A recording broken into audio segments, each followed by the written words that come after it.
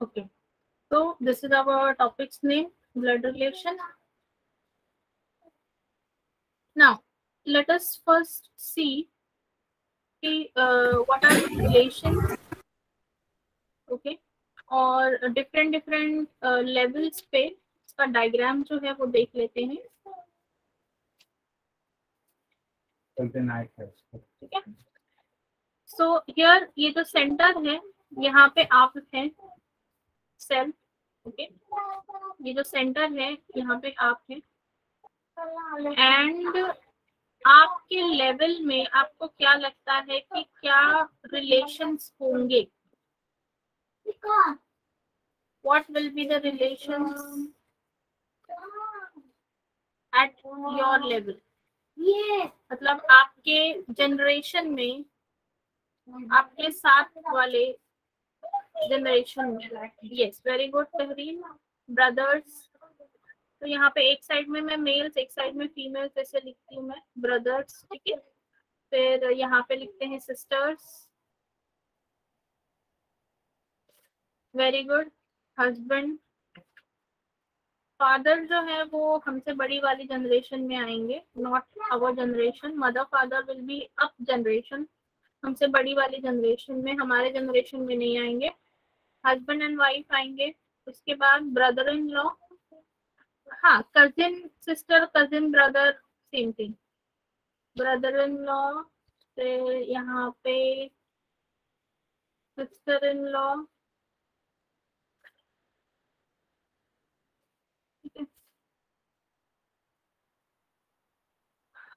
Then ऊपर वाली generation में अगर चलेंगे तो जैसे कि आपने कहा फादर, ठीक है, उसके बाद अंकल, फिर यहाँ पे आएंगे मदर, देन आंट, ठीक है। हाँ, yes, correct, father in law, father in law, यहाँ पे मदर इन लॉ,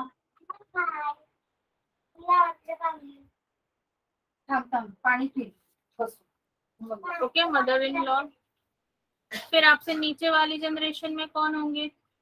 आपसे नीचे वाली जनरेशन में सन, डॉटर, राइट, उसके बाद Neiphiu, yes, Neiphiu and gneiss, correct, Neiphiu and gneiss,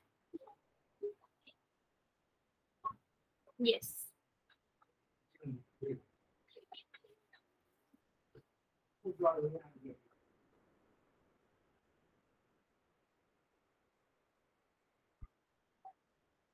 then उससे ऊपर वाले जनरेशन में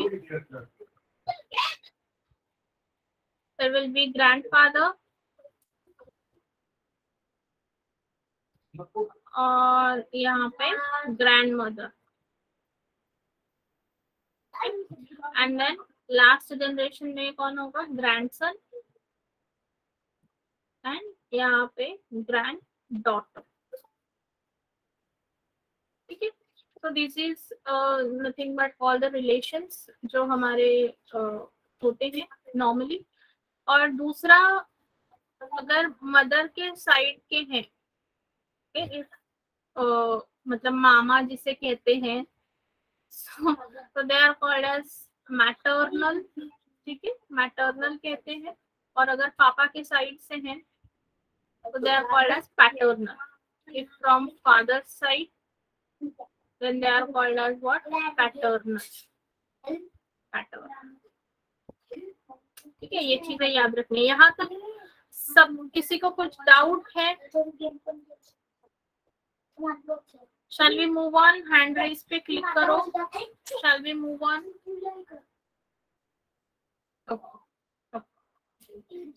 ओके ठीक है, लिख लो या फिर स्क्रीनशॉट ले लो इस चीज का. This is nothing but a tree diagram for all the relations. Take a screenshot of this.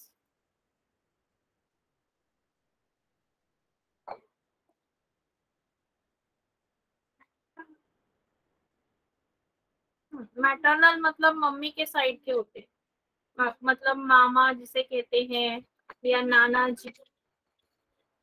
मतलब मम्मी के जो फादर होंगे उसे नाना जी कहते हैं हिंदी में. सो इंग्लिश में we will call it as maternal grandfather. और पापा के साइड के मतलब पापा के पापा अगर हैं दादाजी तो उन्हें कहेंगे paternal grandfather. That way.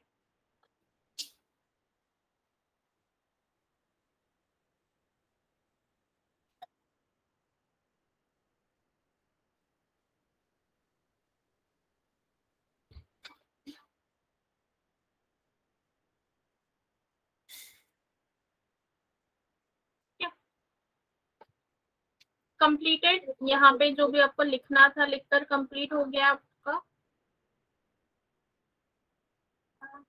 Okay. So now जैसे कि हमने कल जो टॉपिक देखा था ना direction and distance, similar lines पे ये भी टॉपिक है. वहां पे हमने कैसे डायग्राम ड्रॉ किए थे टू सॉल्व द क्वेश्चंस. तो यहाँ पर भी हम वही करेंगे. We are going to draw the diagrams only. उस डायग्राम ड्रॉ करने के लिए कुछ रूल्स हैं. Let us study that rules for drawing the diagrams. ठीक है. तो डायग्राम ड्रॉ करते वक्त whenever you are going to whenever you are going to denote कि this person is a male, उसका gender is a male, तो उसे आप दिखाएंगे with a symbol of square. If you want to denote female, then it will be what? Circle. ठीक है. You will be denoted as a circle. उसके बाद में relations. If you need to show the relations तो कैसे दिखाओगे? अगर brother हैं, ब्रदर या सिस्टर, ये रिलेशन आपको दिखाना है तो just show it with a single line. अगर रिलेशन आपको दिखाना है हस्बैंड या वाइफ का, show it with 2 parallel lines. And if you need to show that आपको रिलेशन दिखाना है फादर, मदर, सन, डॉटर. ओके. मतलब क्या हो गया? फादर, मदर, सन, डॉटर. इसका मतलब क्या है? जनरेशन गैप आ रहा है. ब्रदर सिस्टर ये आपके जनरेशन के होते हैं. Husband and wife also same generation. But father, mother, sun, daughter these are what? या तो ऊपर वाले जनरेशन के होते हैं या फिर नीचे वाले generation. So always denote them by a single line and arrow. Okay. Denote them by a single line and arrow. Alright.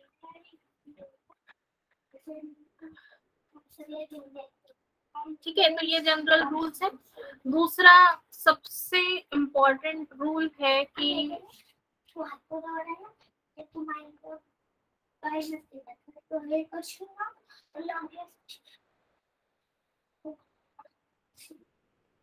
Do not assume any gender. Gender को बिल्कुल भी अज्यूम नहीं करना है आपको. ठीक है. Do not assume the gender. मतलब कि सपोज ऐसे दिया है क्वेश्चन में ए इज फादर ऑफ बी. ठीक है. अगर ऐसा बोला है that A is father of B, तो इसको ड्रॉ कैसे करोगे? ए इज फादर. फादर कौन है? ए. किसके फादर है? बी के. तो ए will be in the upper generation. A is a father मतलब gender is what? Mail. Father of what? B. लेकिन बी का जेंडर पता है क्या हमें? We don't know what is the gender of B. तो वो लड़का ही होगा या लड़की ही होगी. Do not assume that. इसलिए मैंने देखो बी के सराउंडिंग मैंने कोई भी सिंबल ना ही स्क्वायर बनाया है ना ही सर्कल बनाया, because we don't know the gender. बस हमें father that is a is father of B ऐसे बोला है तो ए का gender is male. Only that much we know. इसीलिए मैंने ए के सराउंडिंग में स्क्वायर बनाया है. ठीक है. So this is the way you have to draw the diagram. वही अगर क्वेश्चन में ऐसा दिया जाए ए is wife of B, A is wife of B, तो कैसे ड्रॉ करेंगे? ए is wife, A is wife बोला है, वाइफ ऑफ हुम? बी.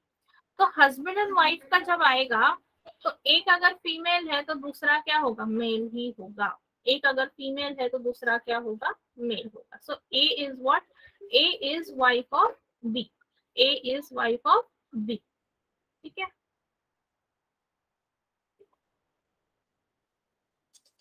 ठीक है, ये ऐसे आगे।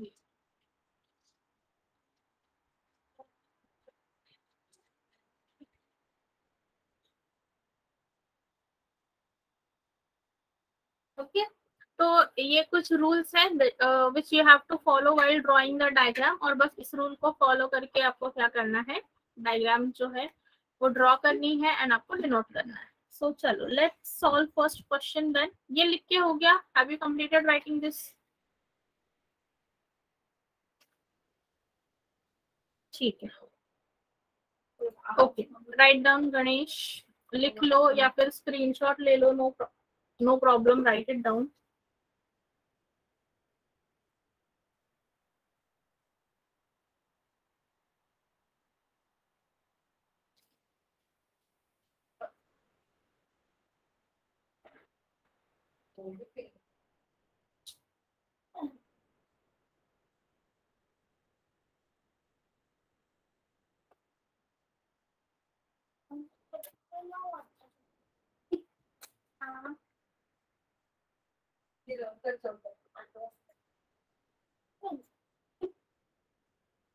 ओके फाइन, चलो अभी इस क्वेश्चन को ध्यान से देखो। इस क्वेश्चन को सॉल्व करते हैं, लेट अस अंडरस्टैंड कैसे आपको डायग्राम बनानी है, उसके बाद आपको ही जो है वो सॉल्व करना है। ठीक है, तो क्या बोला, ए इज बीज सिस्टर, ए इज बीज सिस्टर मतलब ए is sister of B. In short क्या है, ए is sister of B, A is बीज सिस्टर बोला है, तो बी की बहन कौन है, ए, ए is sister of B. B का जेंडर हमें नहीं पता, ए इज सिस्टर ऑफ बी तो ए का जेंडर है फीमेल। देन सी इज बीज मदर, बी की मम्मी कौन है, सी, सी इज बीज मदर, तो ऐसे बनाएंगे, सी is mother of B, C is mother of B. ठीक है, सी is mother of B. Generation gap था, सी इज मदर इसीलिए एरो के साथ में बनाया हमने। देन नेक्स्ट बोला है डी इज सीज फादर, सी के फादर कौन है, D, seize father is D.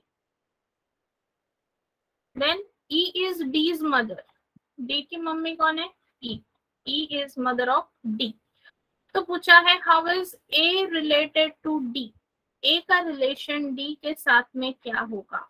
अब देखो यहाँ पे सी की बेटी कौन है, सॉरी सी का चाइल्ड कौन है, बोला है बी, और A and B are what, nothing but brother and sister हो सकते हैं, या फिर but they are what, siblings. ठीक है, A and B are siblings, तो मतलब सी जो है वो बी की भी मम्मी है, ए की भी मम्मी है, दोनों की मम्मी कौन है, ए और बी दोनों की मम्मी कौन है, सी।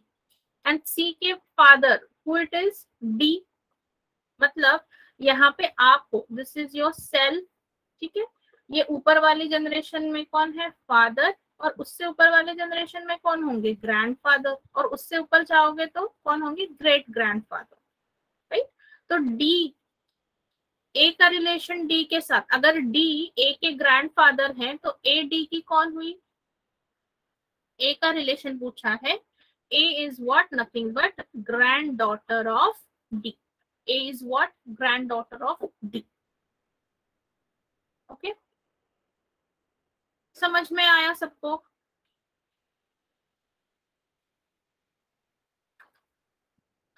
हैंड रेस, अगर किसी को कुछ डाउट है तो पूछ लो। ठीक है, ओके चलो then fine, write down the question, draw the diagram, option mark करो अच्छे से।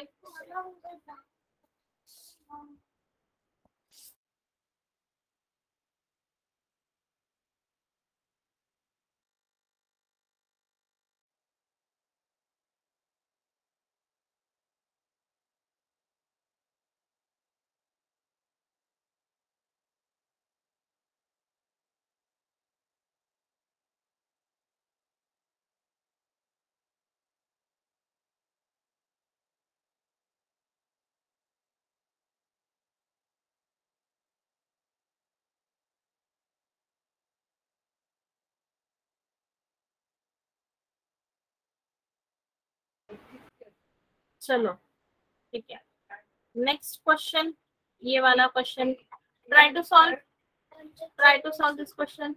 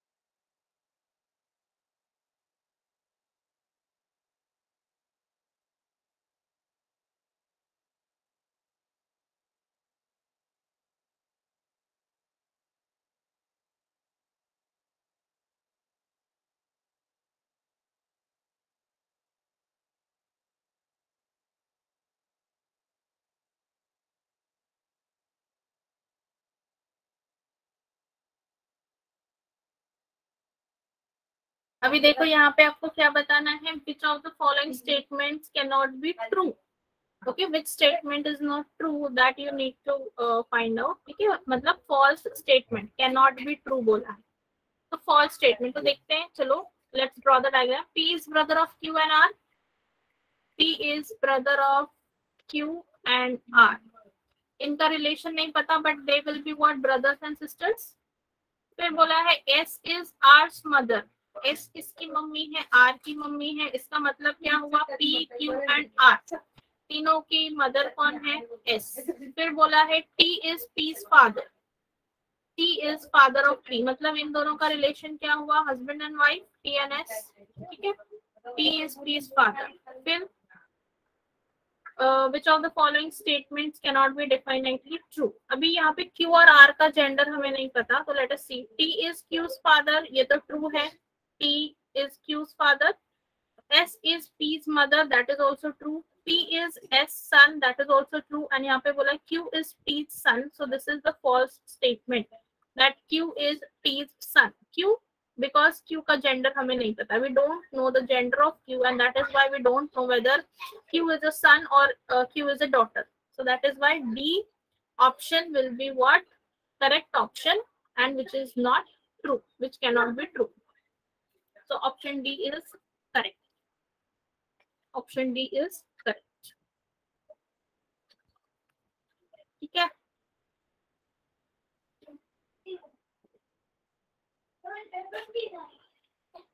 सबको सेम यही डायग्राम मिला था। ओके चलो, very good very good.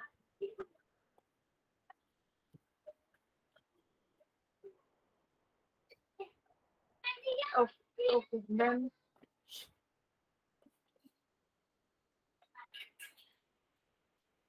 All right, चलो नेक्स्ट क्वेश्चन।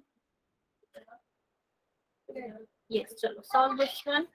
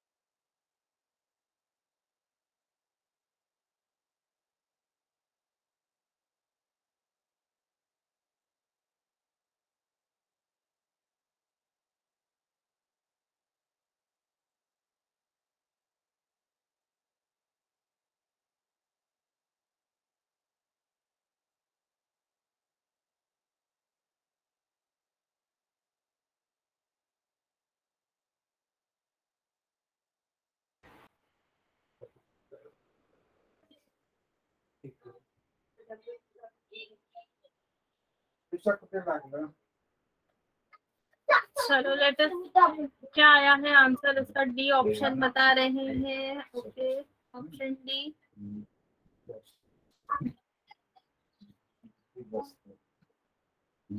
क्या बोला है? ए इज फादर ऑफ सी, ठीक है। ए is father of C and D is son of D, ठीक है। B is son of B. We don't know the gender of B. उसके बाद E is brother of A. E is brother of A.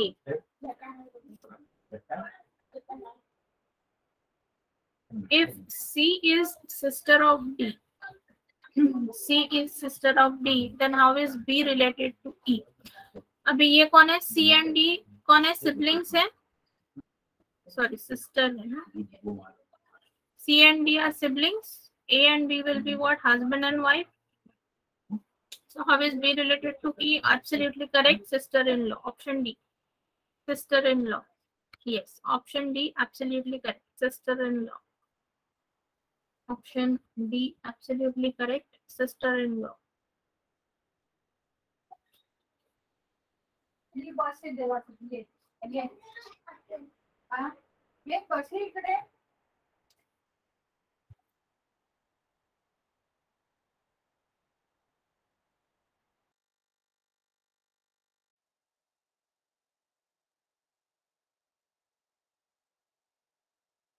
Screenshot ले लो so that diagram आपके पास में रहेगी। अगर कुछ कंफ्यूजन रहा तो you can refer, so just take a screenshot.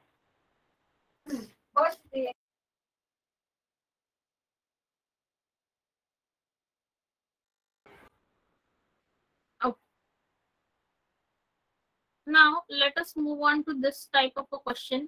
Blood relation में जो हमने पहले वाले टाइप्स देखे, ठीक है, दैट इज टाइप 1। और ये दूसरे टाइप के क्वेश्चन है। जैसे हमने डायरेक्शन एंड डिस्टेंस में कोडेड वाले क्वेश्चंस देखे थे, जहाँ पे सिंबल्स में डायरेक्शन और डिस्टेंस के बारे में कुछ दिया था। सिमिलर वे यहाँ पे सिंबल्स का मतलब होगा सम ऑफ द रिलेशन, ठीक है। सिंबल्स का मतलब होगा रिलेशन से। तो जैसे कि यहाँ पे लिखा है, देखो ए एंड बी के बीच में यहाँ पे डॉलर का सिंबल है, and which means that A is brother of B. तो किन्हीं भी दो अल्फाबेट के बीच में जब ये डॉलर का सिंबल आएगा, what will be the meaning of that? The meaning of that will be what? A is brother of B. वही अगर एट द रेट का सिंबल हुआ तो क्या आएगा? A is wife of B. उसके बाद हैश का सिंबल आएगा तो A is daughter of B। मतलब पहला वाला जो भी लेटर होगा उसके साथ में रिलेट करके दिया है। एंड लास्ट में एंड का मतलब है फादर, ठीक है। और क्वेश्चन क्या पूछा है? Then which of the following expressions indicates the relationship के is father in law of H, ठीक है। के is father in law of H, ये आपको डिनोट करना है। तो these are the 4 options, A B C D, ये 4 ऑप्शंस हैं आपके पास में, ठीक है। अब यहाँ पर आपको देखो, अब अगर आप देखोगे all the options are starting with H, all the options are starting with H. यहाँ पे देखो चारों ऑप्शन में एच से स्टार्टिंग होगी। देन सिंबल भी सेम है, एट द रेट। उसके बाद जे, डॉलर, यहाँ तक सिर्फ एक ही ऑप्शन डिफर कर रहा है, but H at the rate और सिंबल मतलब जे 3 जगह पे है, ओके। तो ये जब आप प्रैक्टिस करोगे सो यू विल अंडरस्टैंड कि कौन सा वाला डायग्राम ड्रॉ करे। अभी यहाँ पे आपको क्या करना है? You have to draw a diagram one by one and you will understand, ठीक है। तो नाउ लेट्स सी। चलो देखो, एच एट द रेट जे, ये क्या है? यहाँ पे मैं पूरा लिख देती हूँ। H at the rate J, dollar का सिंबल है एल, हैश पी एंड के, ठीक है। This is the expression. इसका डायग्राम बनाते हैं यहाँ पे। H at the rate J, at the rate का मतलब क्या है? ए इज वाइफ ऑफ बी। यहाँ पे क्या बोलेंगे? H is wife of J, H is wife of जे, जिसका मतलब होगा जे is husband, J is a mail. फिर जे और एल के बीच में है डॉलर का symbol which says J is brother of L, J is brother of L. उसके बाद में एल और पी के बीच में है हैश का symbol which says L is daughter of P, L is daughter of P, ठीक है। And lastly P and K, which means P is father of K. तो यहाँ पे आपको ये रिलेशनशिप कहीं पे दिख रहा है कि आपके is father in law of H. Father in law मतलब एच के ऊपर वाले जनरेशन में होना चाहिए, राइट. इफ के is father in law that should be present in the upper generation. ठीक है, तो यहाँ पे तो वैसा नहीं है, एच के जनरेशन में के आया है, तो डेफिनेटली ये एक्सप्रेशन से हमें डिजायर्ड रिलेशनशिप दैट के is father in law of H वो नहीं मिल रहा है, राइट. अब मैं डायरेक्टली ना सी वाला ऑप्शन देखो, सी वाला ऑप्शन आई विल यस सी वाला ऑप्शन देखते हैं. सेम डायग्राम है, H at the rate J dollar L hash के एंड पी. अभी ये बस के एंड पी लास्ट में उल्टा किया है, तो मतलब एच जे एल यहाँ तक डायग्राम सेम आएगी. उसके बाद में एल एंड के के बीच में hash which says that L is daughter of के, एल इज डॉटर ऑफ के. और फिर लास्ट में K and P which says that K is father of P. K is father of P. मतलब J, L और P these are what brothers and sisters. और H जो है wife of son. H is what wife of K's son. इसका मतलब क्या होगा? That K is father-in-law of H. So option C. Option C. K is father-in-law of H. ये relation हमें कहाँ से मिल रहा है? From option C. We are getting it from option C.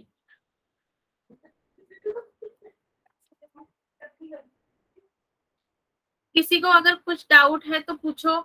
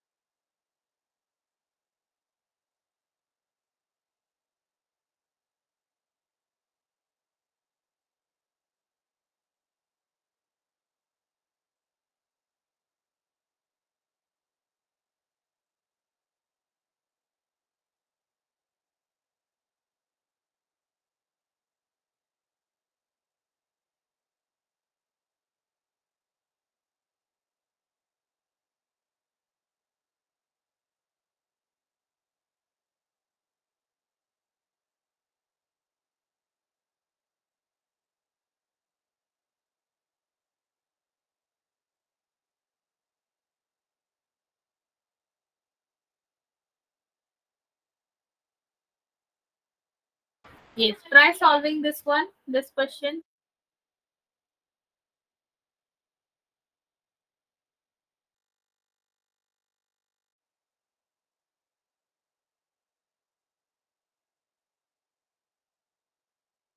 Expression दो बार यहाँ पे आया है, so this is only one expression, p plus r multiplied by t minus q divided by s plus u. ये एक्सप्रेशन है, इसका एक ही diagram है and you have to just denote the relationship. p का रिलेशन इसके साथ में क्या है वो आपको फाइंड आउट करना है.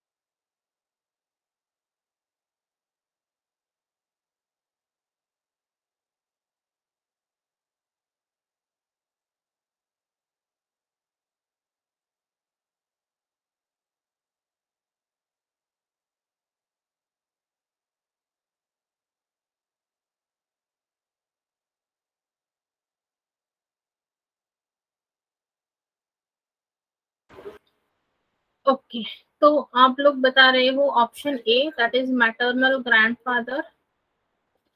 ठीक है, बाकी सब लोग भी आंसर बताइए, what will be the correct answer to this question. P का रिलेशन एस के साथ में क्या है? तीन लोगों ने ऑप्शन ए बोला है, what others think? Okay, again option A, option B. Okay,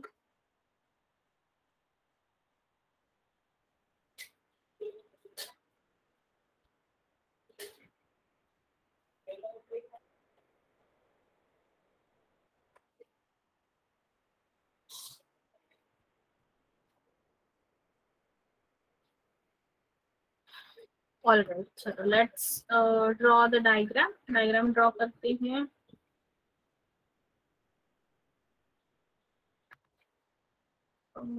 P plus R, which says that A is husband of B, मतलब P is husband of R.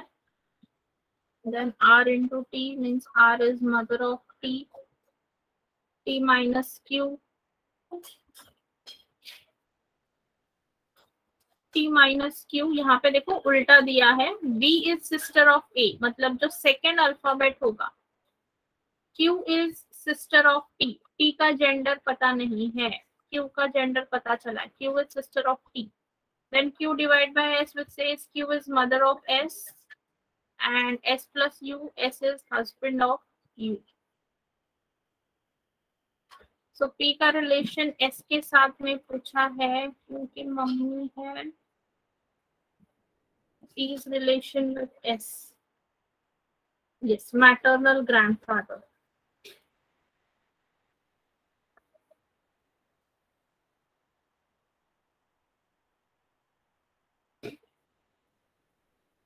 Yes, option A,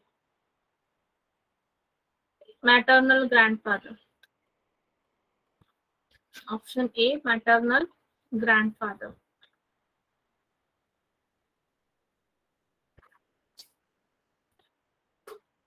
screenshot ले लीजिए for your reference.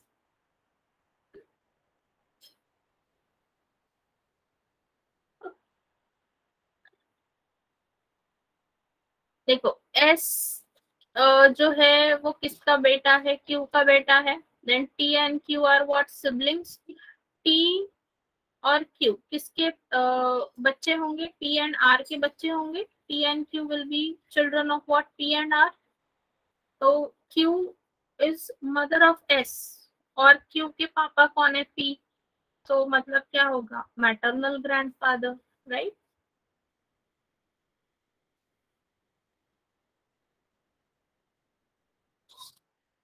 समझ में आया Shubham? Yes. और किसी ने तो पूछा था, आपको हो गया क्या clear? Vaibhavi.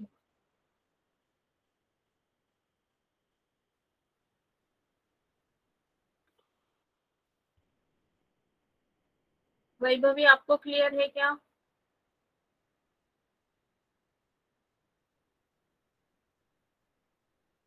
O,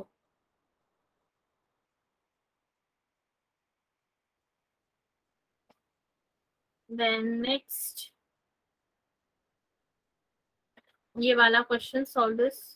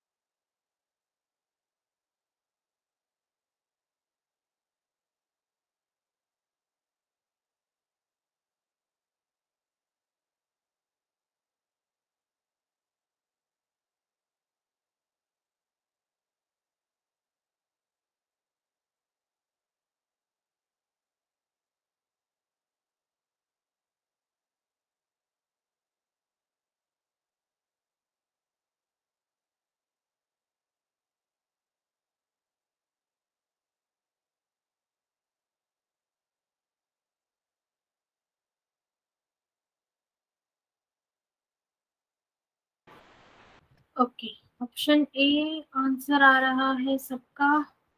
not correct statement मतलब फॉल्स स्टेटमेंट कौन सा है, that you need to determine. चलो let's see, let's draw the diagram. p minus k which says p is brother of k, then k into y which says k is father of y, then y minus j which says y is brother of j, j divided by r which says j is daughter of s, s plus r which says s is mother of r.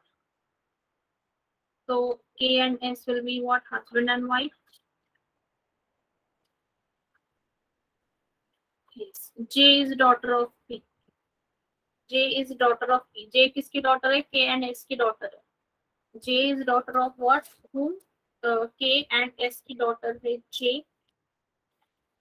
So option A is absolutely correct. J is daughter of P is a false statement. Is a false statement.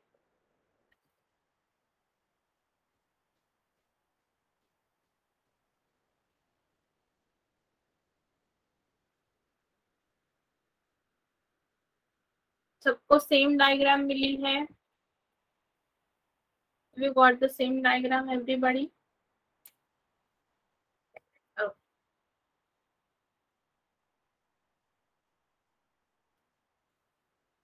All right, all right. Take a screenshot for your reference. अगर कुछ doubt है तो पूछो.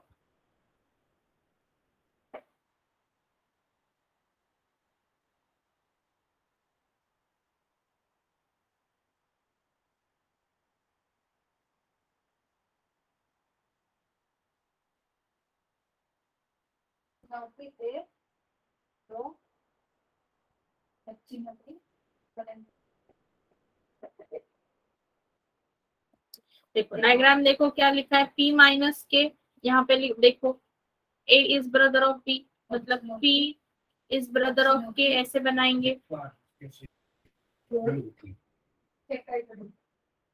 P is brother of K, उसके बाद में K into Y, ठीक है, K और Y के बीच में मल्टीप्लाई का साइन है which says K is father of Y, तो K इज फादर इसके Y के, ठीक है, यहाँ तक बन गई डायग्राम। उसके बाद Y minus J which says Y is brother of J,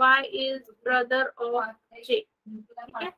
फिर J एंड S के बीच में डिवाइड का सिंबल है which says J is daughter of S, J is daughter of S। S plus R, S plus R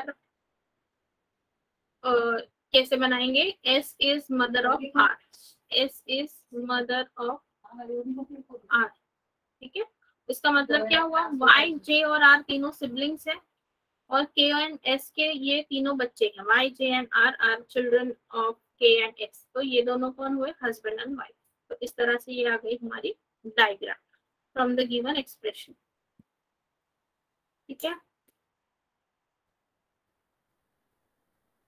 Nitesh, is it clear?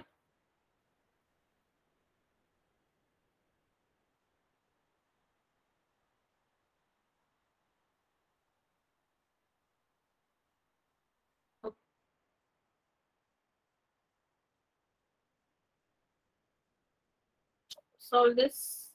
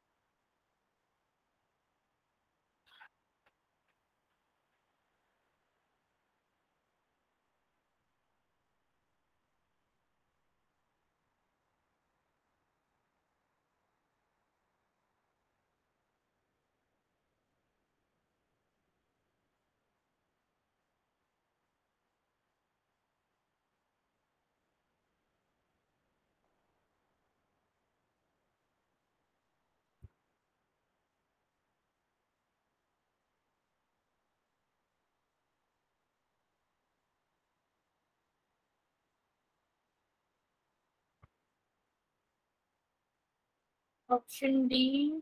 Okay.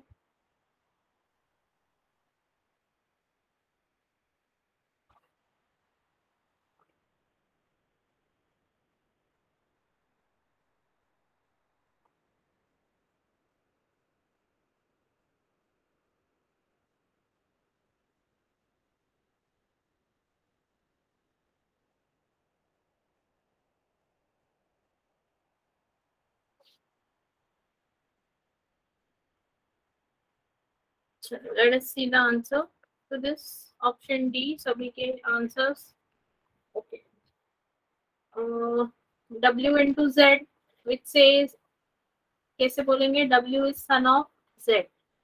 W is son of Z. ठीक है.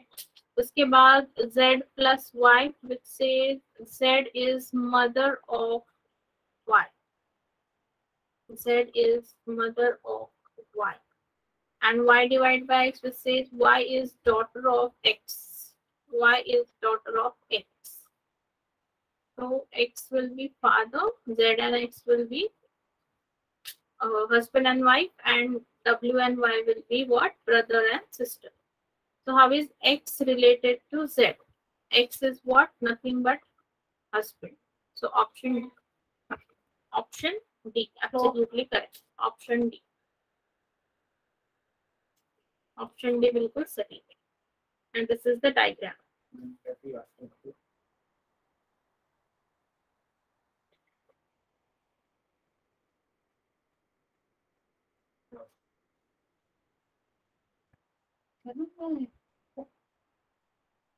Take a screenshot. अगर कुछ doubt है तो पूछ लीजिए. Otherwise, we will move on to the next question.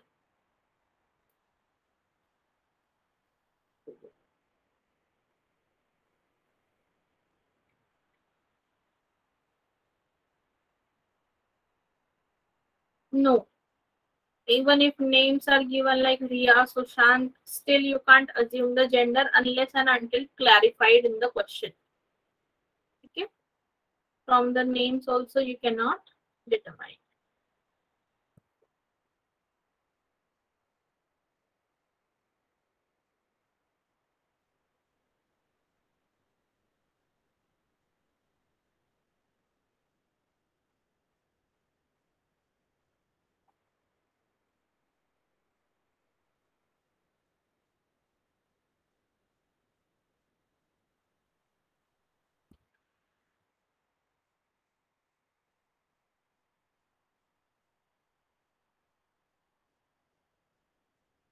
Okay.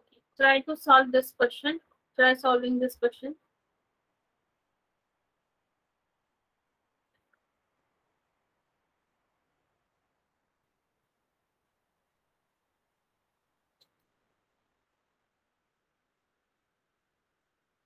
Here the information is given in the paragraph.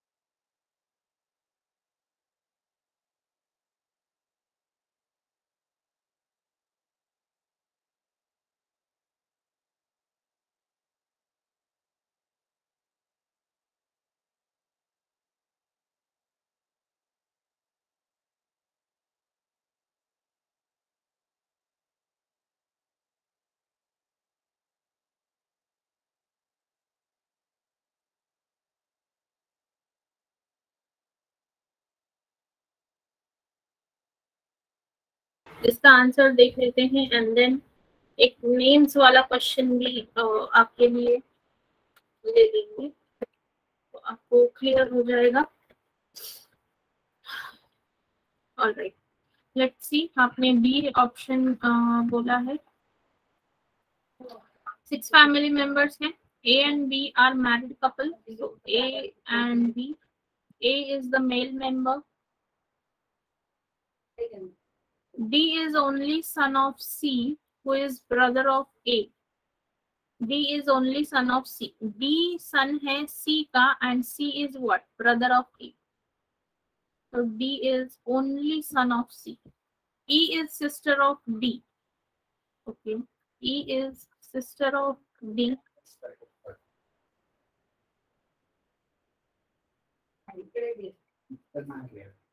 B is daughter-in-law of F. मतलब इसके मम्मी या पापा F हैं and B is daughter-in-law of F. F whose husband has died. B is daughter-in-law of F, मतलब she is a female और इसके जो husband है वो नहीं है. Then how is E related to C? E का रिलेशन C के साथ में फिर सिस्टर हो सकता है.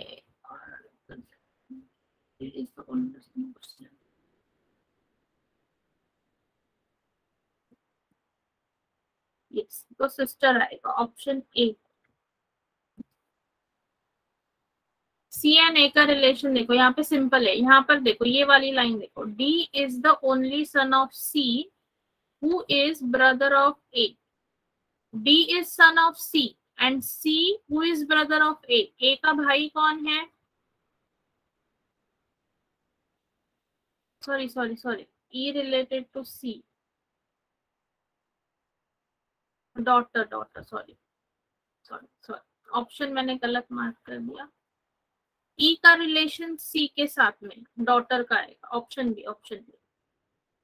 यस तेजस्विनी, देखो सी is brother of A. See who is brother of ए, सी का भाई कौन है? ए. And D is the only son of C. D किसका बेटा है? सी का बेटा है. इस तरह से हमने ये वाला जो रिलेशन है ए सी और डी का वो बनाया. ठीक है, क्लियर तेजस्विनी?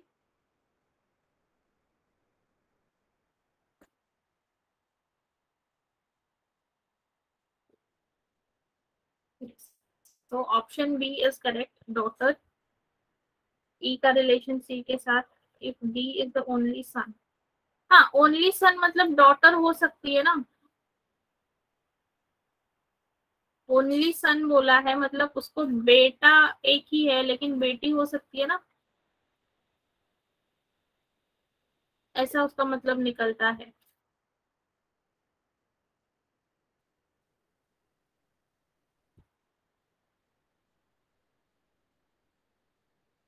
Yes, okay. चलो एक नेम वाला लेते हैं.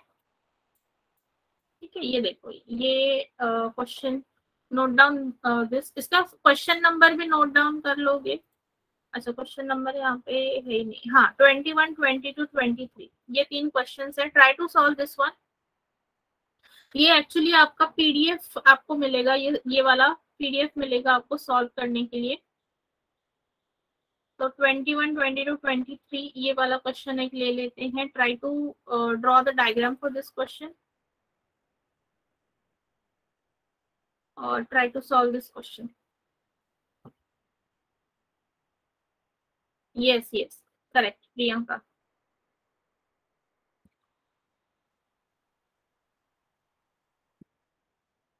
So on this particular information 3 question पूछे हैं.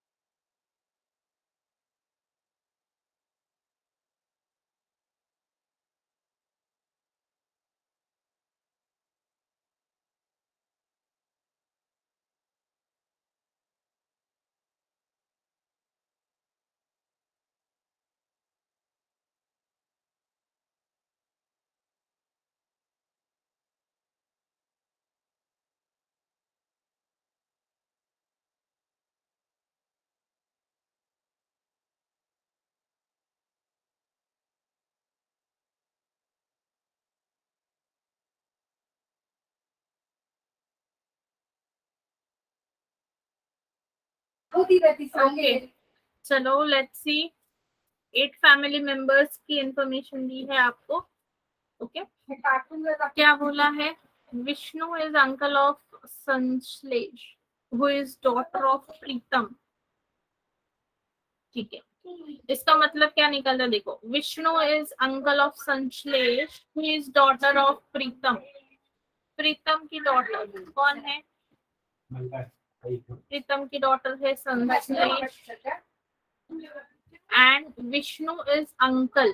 ठीक है, विष्णु इज अंकल मतलब विष्णु कौन है? भाई है प्रीतम का, right. Then there are 2 married couples in the family and 2 grand children in the family. ठीक है, ये बहुत ही इंपॉर्टेंट चीज होती है जब ऐसे दिया होता है. There are 2 married couples and 2 grand children in the family. Then Mohini has 1 daughter and 1 sun. Okay, Anupam is granddaughter of Ruchika and sister of भूमिका. ओके, यहाँ पर कोई मेंबर्स आए नहीं है. मोहिनी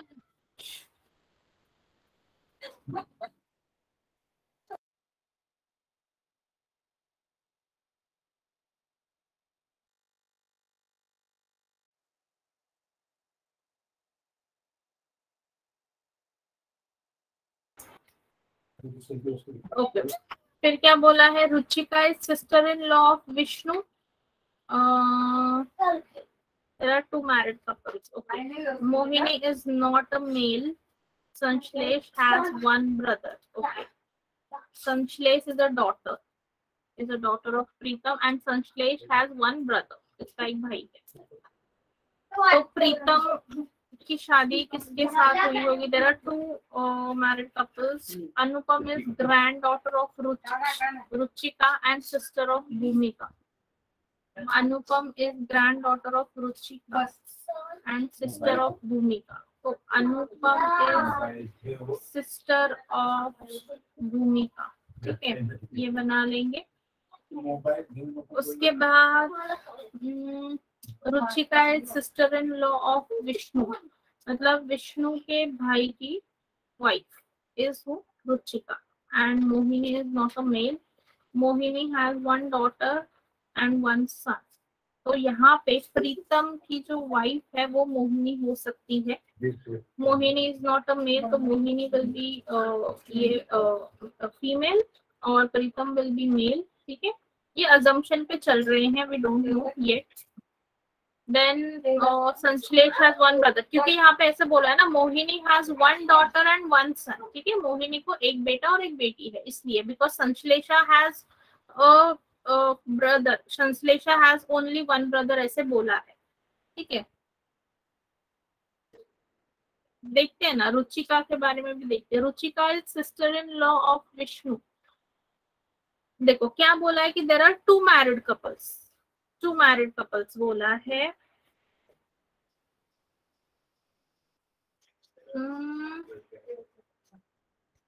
तो विष्णु जो है उसकी भी वाइफ. यस, देखते हैं. मैं बस ये अजम्पशन पे कर रही हूँ. तो अनुपम एंड भूमिका. अनुपम is grand daughter of Ruchika. अच्छा, and to grand children. Okay okay okay, yes yes right. तो मतलब ये जो अनुपम एंड रुचिका है वो एक जनरेशन नीचे होंगे.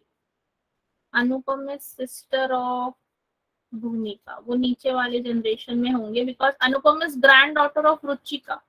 तो यस, यहाँ पे मोहिनी की जगह पे अगर मैं रुचिका ये कर देती हूँ. And Mohini has 1 2 3 4 5 6 7. और यहाँ पर अगर मैंने दैट मोहिनी को अगर बना दिया, Ruchika sister in law of Vishnu.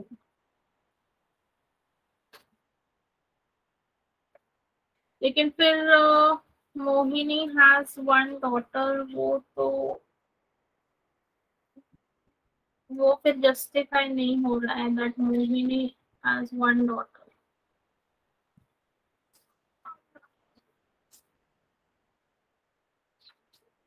और कोई Vishnu is uncle of Sanshlesh, who is daughter of Pritam.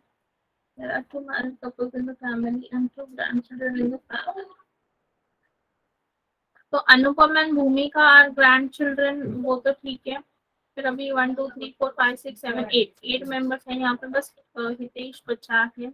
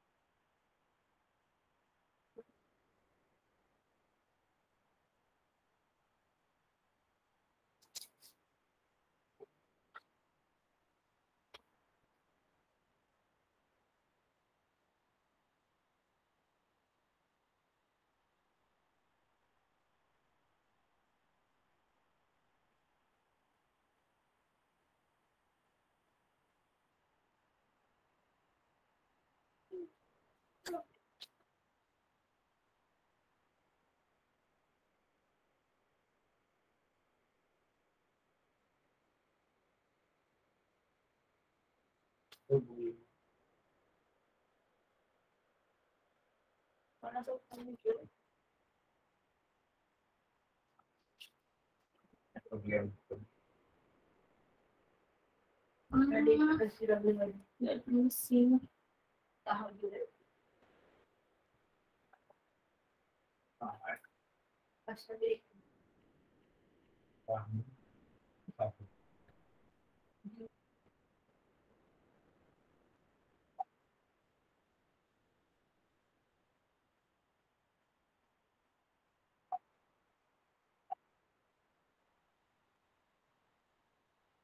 Okay, तो प्रीतम एंड विष्णु आर ब्रदर्स, वो तो सही है.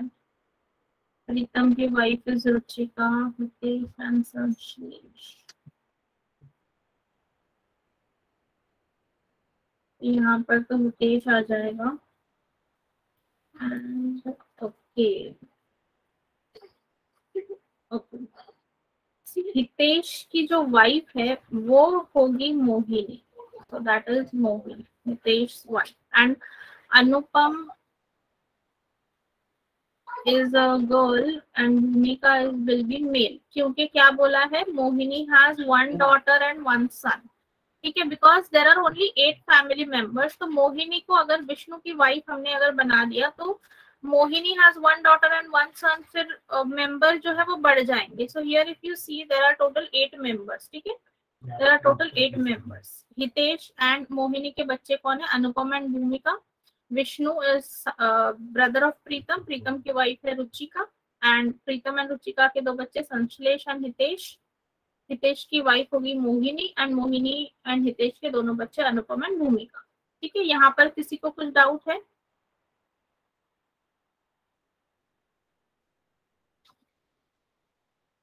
फाइन, चलो then first question, how is Pritam related to Hitesh? Pritam related to Hitesh क्या होगा, father, option B. Pritam related to Hitesh, father. How भूमिका is related to संश्लेष? भूमिका का रिलेशन संश्लेष के साथ में क्या होगा? भूमिका विल बी व्हाट, नीस।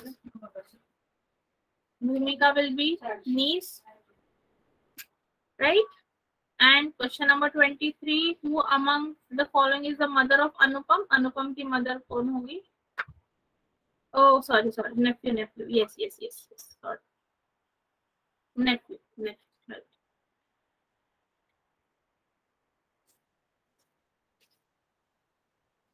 देखो क्या बोला है Tejaswini, Vishnu is uncle of संश्लेष, संश्लेष who is daughter of प्रीतम। संश्लेष किसकी बेटी है, प्रीतम की बेटी है, तो वह पहले बना दिया।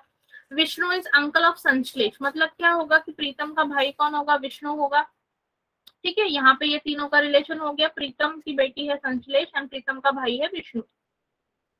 देन फिर हमें दिया है there are 2 married couples in the family and there are 2 grand children in the family, लेकिन टोटल सिर्फ 8 ही होनी चाहिए, टोटल मेंबर शुड बी 8 होनी, ठीक है। फिर बोला है मोहिनी हैज 1 डॉटर एंड 1 सन, ठीक है, मोहिनी का एक बेटा और एक बेटी है। Then Anupam is grand daughter of Ruchika, तो अनुपम जो है वो कौन है, अनुपम लोएस्ट जनरेशन, मतलब she is a grand daughter. किसकी ग्रैंड डॉटर है, रुचिका की, ठीक है। मतलब रुचिका का जो भी बेटा होगा या बेटी होगी उसके बच्चे कौन होगी, अनुपम। And she is sister of भूमिका, अनुपम किसकी बहन है, भूमिका की बहन है। तो ये बन गया, ये 3rd जनरेशन में आएंगे। फिर बोला है Ruchika is sister in law of Vishnu, तो Ruchika will be wife of प्रीतम, वो बना लिया हमने, उससे ये रिलेशन भी प्रूव हो गया that Ruchika is sister in law of Vishnu. फिर बोला है Mohini is not a mail, Mohini is not a mail मतलब क्या है, मोहिनी विल बी फीमेल। तो यहाँ पे एक जो नाम बचा था हितेश, वो कौन होगा, संश्लेष का भाई, एंड उसकी वाइफ कौन होगी, मोहिनी, क्योंकि हमारे इंफॉर्मेशन में बोला है देयर आर 2 मैरिड कपल्स, तो एक मैरिड कपल प्रीतम और रुचिका आ गए, दूसरा married couple Hitesh and Mohini. क्योंकि 2 ग्रैंड चिल्ड्रन भी है तो ऑब्वियसली 2 अलग अलग जनरेशन में मैरिड कपल्स होंगे, एंड दैट इज वाई एक ऊपर वाले जनरेशन में, एक नीचे वाले जनरेशन में। एंड फिर यहाँ पे बोला था संश्लेष हैज 1 ब्रदर, इसीलिए हितेश का जो जेंडर है वो भी स्पेसिफाई हो गया that he is a mail. तो इस तरह से हमने ये फाइनल डायग्राम बनाया। Clear Tejaswini?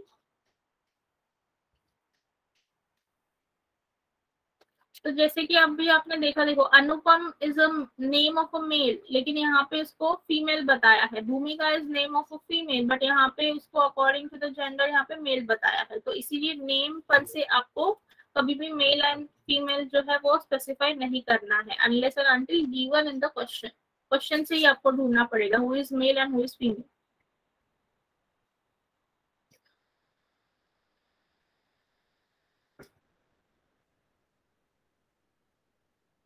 Okay, is it clear everybody? Hand raise पे क्लिक करो।